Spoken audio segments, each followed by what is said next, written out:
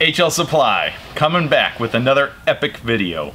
Today we're looking at the Stihl MS460, the Magnum, and we're going to do a quite necessary repair with the starter pulley. And we're going to take the cover off, and then we're going to replace the pulley, the spring, and the Pawl kit. So we'll get started by removing the 4 bolts that hold this in place.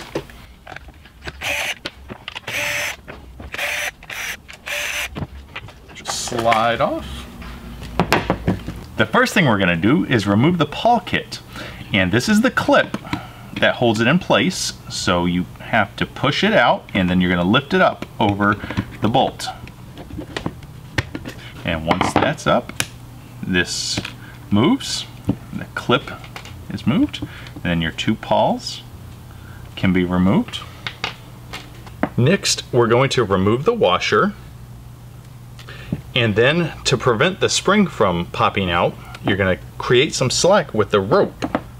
To do that, you want to pull the rope a little bit, and you're going to slide it off of the pulley.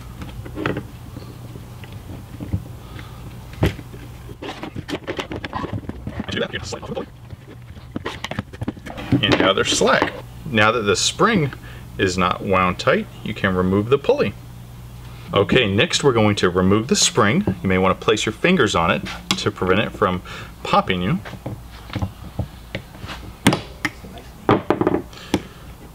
Nice and easy.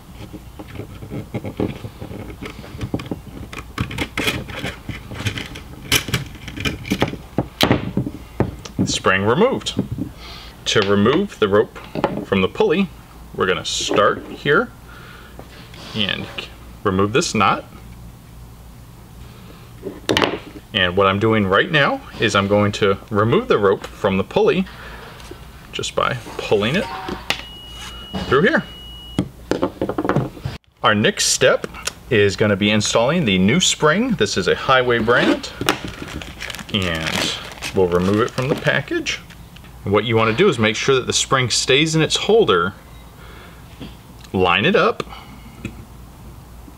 and then once it's in its proper place, you just want to push it in to its hold.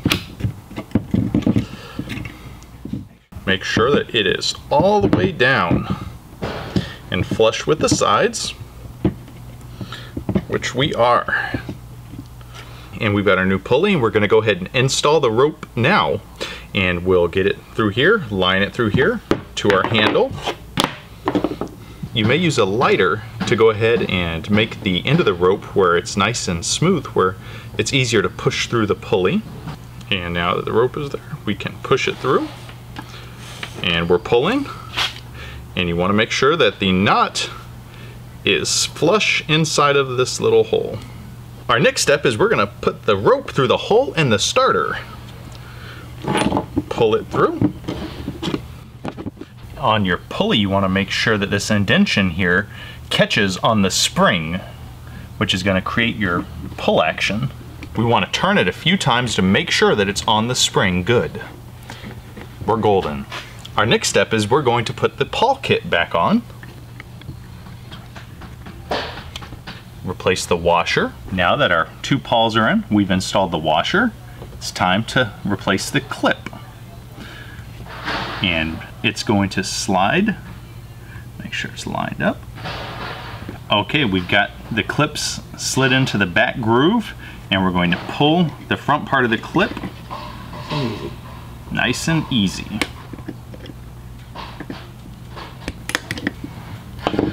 And our Pawl kit is installed. And we're going to test this by pulling the rope a few times to make sure that the pawls extend out.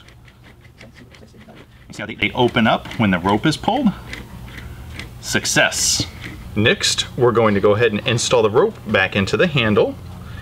Insert through there, pull it, and you want to tie a knot right here at the end of the rope. Pull the rope, and we got a knot. Success. Next, we're going to pull the rope through enough to grip, and then we're going to pull it to adjust the tension.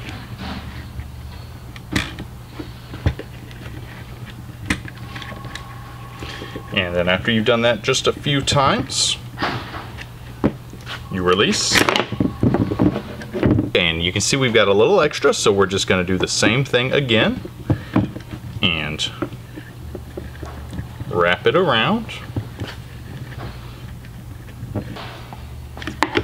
And now, nice and tight. Now that we have repaired our starter assembly, you are ready to go and cut some trees. As soon as it's put back on, there's just 4 bolts. Very simple to put back on. We appreciate you taking time to watch the video. If you enjoyed it, let's get some thumbs up. Don't forget to share with your friends. And if you think of it, check out our website, hlsupply.com. This has been Bobby. Until next time.